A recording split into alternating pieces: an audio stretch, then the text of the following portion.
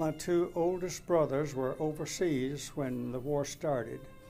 My oldest brother was in Australia, the tail gunner of a bomber, the heaviest bomber we had, B-24. And he flew 49 missions. And at that point in time, when they completed the 50th missions, they would give him a furlough. But he was shot down over the Pacific on his 49th mission. My second oldest brother was in the Philippines when the war started, and he was in Clark Field the second day after Pearl Harbor. The field in the Philippines where he was, and it was Clark Field, was bombed. He was taken a prisoner, and he remained a prisoner for nearly 4 years through all the difficult treatment that the Japanese could conjure up. And then near the end of the war, the Japanese government was trying to move all those prisoners that were still surviving into the Japanese mainland. And they had him loaded on a ship in a hold of that ship for 10 days.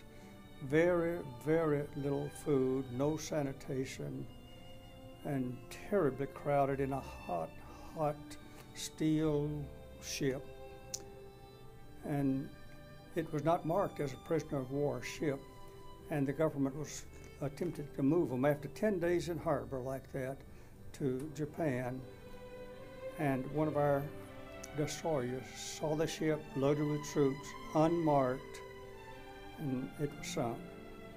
And out of 1,256 people on there, 2 finally survived. And here my parents at home, still trusting the Lord, not showing much anxiety, though I know their hearts were so heavy. And then ultimately notified the death of these 2. Part of the reason I'm proud to be an American is I grew up very poor, as a lot of people did, and with parents who had hard times finding jobs and so forth.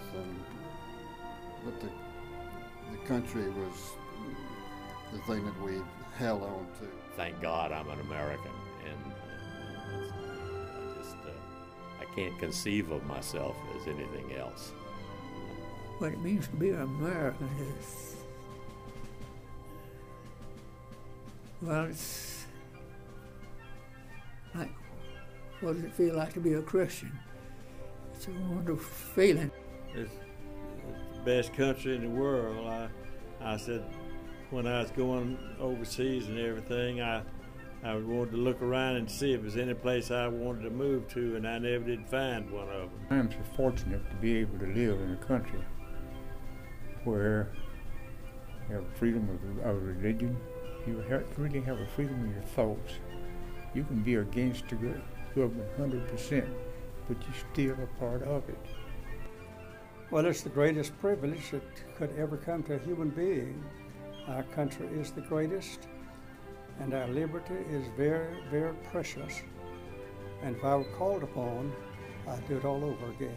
Some people ask me if you would do what you did during World War II, if you had to do it again, would you do it? I would do it, and probably do it even better. I would do it again to serve my country, for my freedom and your freedom, and enjoy life. And I would do it again tomorrow. Please welcome these American heroes to the platform this evening.